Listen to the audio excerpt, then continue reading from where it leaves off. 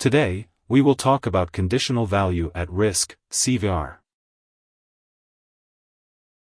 Conditional value at risk, also known as the expected shortfall, is a risk assessment measure that quantifies the amount of tail risk an investment portfolio has.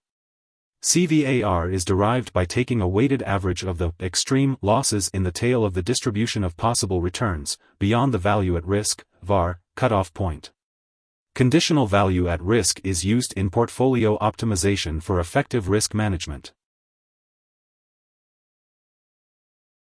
If an investment has shown stability over time, then the value at risk may be sufficient for risk management in a portfolio containing that investment.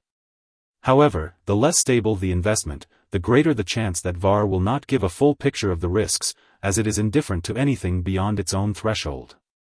Conditional value at risk attempts to address the shortcomings of the VaR model by quantifying the expected losses that occur beyond the VaR breakpoint.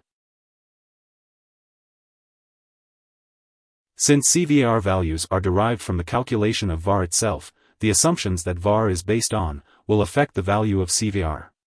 The CVaR formula is the average of the values that fall beyond the VaR, calculated by taking a weighted average of the possible returns, beyond the value at risk cutoff point. Investments like large-cap U.S. stocks or investment-grade bonds rarely exceed VaR by a significant amount. However, more volatile asset classes can exhibit CVaRs many times greater than VaRs. Financially engineered investments often lean heavily on VaR because it doesn't get bogged down in outlier data in models, but there have been times where engineered products may have been better constructed and more cautiously used if CVaR had been favored. Here are 3 key takeaways.